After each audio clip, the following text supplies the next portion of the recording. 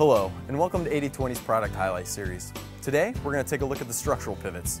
This connection method allows bars to be positioned along a wide variety of angles. They're easy to install and are available in both fractional, metric, and are compatible across a wide range of profile series. Now, when it comes to using the structural pivot, you have a few options to choose from. The first choice is how you receive your part. The structural pivot can be purchased as standalone parts or as a pre-assembled part ready to install as seen here. Now, the next thing you'll want to consider is the alignment of the pivot nub and how it sits on the profile. The nub comes in two styles. You have the 90 degree and you have the 0 degree, with the only difference being the orientation to the bar. Now, regardless of your choices, the pivot nub will need additional bolt assemblies for mounting.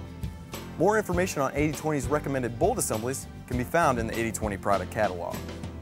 Now, when it comes to installing the structural pivot, the first thing you want to do is preload your hardware. Preloading not only makes it easier to install your structural pivot, but also saves time during assembly. Now, the first thing I'm going to do is take the structural pivot and put one last bolt and one last T-nut into it. It's important to know when you're installing your T-nuts to have the pilot projection facing downwards. Once we have that ready to go, we'll take our first bar and slide the pivot nub right onto it.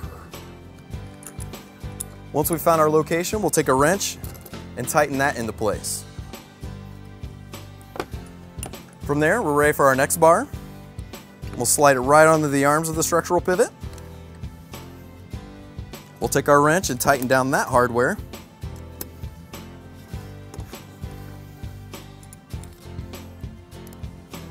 Now, the last thing we want to do is find the angle that we want our bar at. Once we've found that, we'll tighten down the pivot bolts.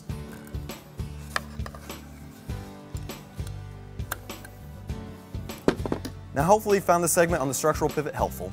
For more information, visit 8020.net and make sure to subscribe to future 80/20 videos. And as always, make it a great day.